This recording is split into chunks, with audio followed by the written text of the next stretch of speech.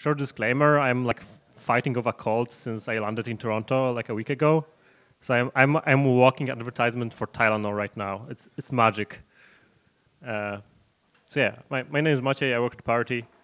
So at Parity we have a kind of a problem that we actually build a lot of things, and occasionally what happens is someone comes to us and like pitches an idea, hey, and one of the ideas that comes to us is like, hey, wouldn't it be cool if there was an app that could turn your phone into a hardware wallet, and you could do like use like QR codes to communicate back and forth with like signed transactions. And occasionally when that happens, we do have an answer that comes sounds like something like this. Yes, it would be cool. We've already built it last year, which then follows naturally another question, like, well, that's how it looks like now. So it's on App Store. It's on Android phones as well. You can just look it up, Parity Signer. It's there. You can use it. And it's a React Native app. iOS and Android. All the cryptography is written in Rust, so it's pulled directly from the Parity Ethereum client. So all the cryptography is audited. The UI is not audited. I'll talk more about it later. So the app is completely offline. It doesn't connect to the internet at all. It needs no data. The only means of communication it has is by using the camera and the QR codes. The private key is never exposed. And of course, as almost everything we do is open source GPL v3. So you can look it up on GitHub, check it out, check out the code. And I guess I can try to do the demo now, because it didn't work before. So I have high DPI, so this looks a bit weird. It should be a single row. But so can you appreciate this? This is 2018. I plugged my computer to a projector with a webcam on Linux, and it works.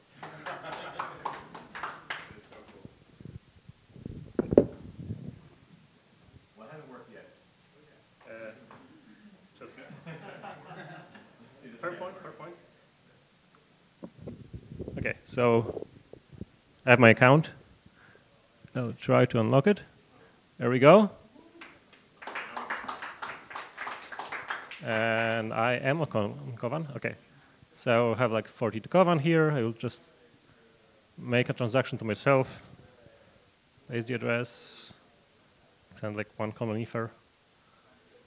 Send the transaction. And what happens now? Oh, this might be interesting because of the resolution. Maybe you can do like. Yeah. There we go. Oh, actually. There we go.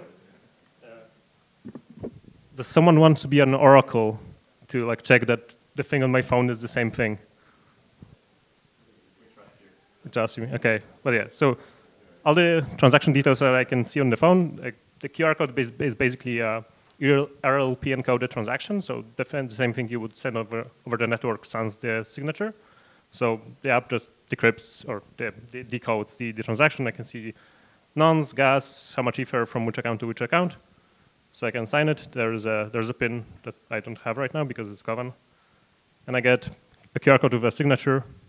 So what I should do now, if I can find my, there we go. I can click scan.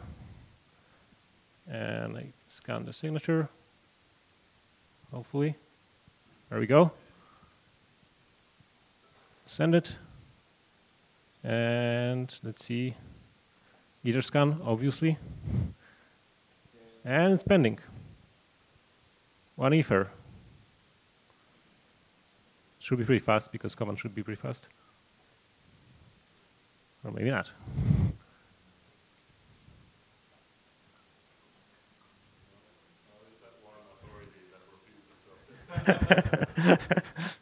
Oh, there we go. So yeah. So ideally, you would get like a cheap Android phone, download the app, turn the phone in flight mode forever, then create an account on it, and you have a hardware wallet. That's roughly the idea. Let's go back here. Cool. So why doesn't anyone know about it, right? It's been out for like almost a year. So we are a like core infrastructure company, and why indeed? So if you go to Parity Wallet UI, you'll see this magic tile when you try to create an account, and there's like kind of a pictogram of a phone and external account, and says something about QR codes. There's no reference to the app anywhere in the UI. Like, why, right? So UX could have been better. So let's fix it, and let's try to spread the word. So we're thinking about like, okay, what can we do to like maybe make this like method of signing transactions more popular, because it seems like a useful thing. And MyCrypto kind of came a thing. Because MyCrypto is a popular entry-level wallet. It actually solves their problems as well as ours. And nice thing for me is like, okay, they actually did a full like refresh of the code or rewrite of the code, and it's all TypeScript and React. So it's like, okay, I like type systems and I know React, so it's actually quite easy for me to just open a pull request. So what happened? February, I made a GitHub issue. I just asked like, hey, you have this thing, do you want it? And they kind of want it, like you can see the thumbs up and stuff. So a bit later, I finally opened a pull request, and April 6th finally got merged, so that's the signer in the UI, you've seen it already. We also have wiki, we have documentation, yay! People can check how this works, can read how it works, and they don't have to like believe us. The wiki is both for the MyCrypto, and the wiki is also for the Parity wallet, so people can actually understand what this magical external account tile means. And yeah, that's status quo for right now. So we're also like trying to do some more things. So you have a new branding. You have this amazing icon. If you go to the App Store right now, you will see this key, which is actually like a free icon that Marek, I believe, found somewhere. So we have a designer now, Brennan, who did this nice icons. They are basically like the Parity logo, but a bit different. They look a bit nicer when they are small. And that's roughly how the UI is going to look when we were done refreshing it. So yeah, a bit nicer. Scanner. And some things we want to add. So we want to add, we cannot really show actual transactions because, again, the app is offline, but we can at least show you what you have signed and when.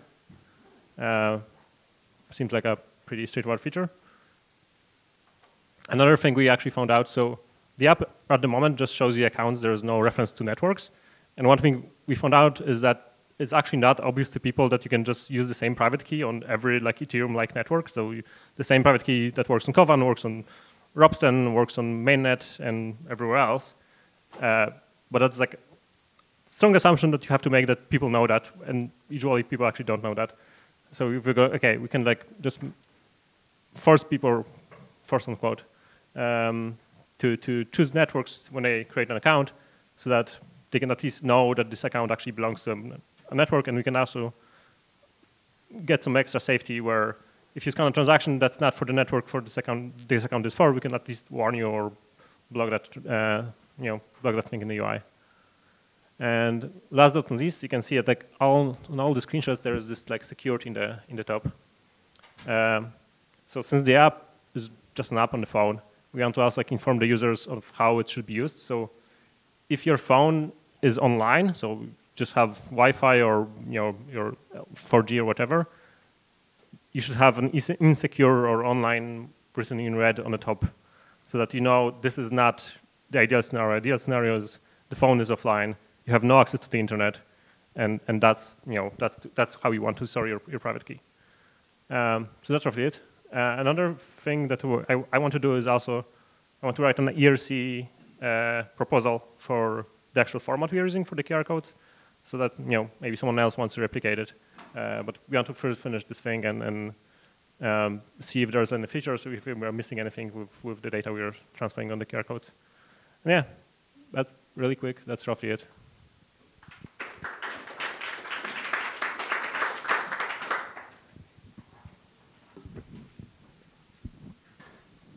So first, congrats on the app. I think it's a very useful idea. Yeah, thanks. I have a little like I know I even use one in my presentation, but I really don't like QR code, right? I am not a big fan of QR codes. I always think that they are ugly. And I wonder, have you given any thought that what other options you have because to communicate between two highly connected devices that is not via like just the camera? Maybe. Yeah, well, like the thing with QR codes is like it's the easiest thing to do probably as between like different platforms. Like we can probably like use different like barcodes or something, but I don't think that's necessarily an improvement, right? So yeah, I don't know if there's like anything else. Like we could try to use like I don't know Bluetooth or something, but then it's like harder to integrate in a web or scenario. Okay. So yeah, I don't know. I think there's like more like surface for like solutions for this problem, like where the thing like Rich is doing with Wallet Connect, right? That's kind of similar area. Like the wallet is online, but it's kind of solves similar problems. Practical question. So I installed and I did not write down the seed in the beginning. I have no chance to see it anymore. Yeah, you do not have list. So the seeds right now, they're parity seeds, and the way the party is seeding the private key is that it's a one-way operation. It's not a BAP39 thing where you can like extract the seed from the private key. It's like the seed is like hashed like 16,000 times plus some pseudo random number. So yeah, there's no way to like extract the seed phrase from the key. What we could possibly do is provide you with a way to get the BAP 39 phrase, and you also like, want to have a recovery phrase or recovery mechanism for like not just party phrase but BAP 39, and maybe just also just private key. And what's the reason why you do a different seed? That's a good question. I think the reason is mostly like just historical. I think the party seed phrase was meant to make it somehow usable for brain wallets. So like the BAP39 is basically fixed. Like you have to fix, well, there's fixed set of words and there's fixed number of words you need. The party phrase is basically anything because it just hashes it multiple times. But I think by now everyone kind of realizes it's not necessarily the best idea to do it this way because humans are very bad entropy generators. So we should just relate to whatever is being generated. So I don't think there's a good answer for that other than just legacy, right? Okay. And one last one: when you want to support multiple networks, how do you want to encode? Let's say there is a QR code for someone to pay something, that in this moment you can read it and interpret it, or is it some? Okay. Yeah, so it automatically detects to avoid that you send it with your wrong private keys to the wrong network? So again, the transaction is an entire RLP encoded transaction, and which includes the chain ID. So like to prevent like replay attacks on different networks, like chain ID is already included in the transaction. So right now we are not doing it because there is no, in the UI there's no like differentiation between networks. But once we are able to accept a network per account, then when you try to sign something with a private key you've created for mainnet for Robston, then you should at least get like some sort of warning that hey, this account is not created for this thing. Do you want like add it or do you want like not sign it? Yeah, we should talk because we have done something similar with multi-network things. So maybe before we converge further, let's sure. talk. Cool.